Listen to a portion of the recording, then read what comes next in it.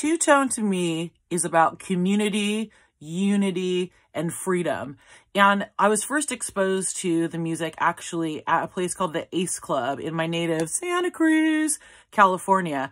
The Ace Club used to have these monthly underage dances. So it was for kids that were 14 to 18 years old. And they played music almost primarily from England. So you had the Smiths, you had the Cure, you had the Madness and the Specials.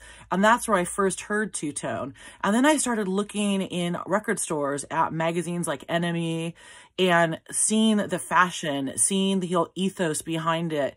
And it created this whole universe that I wanted to be a part of.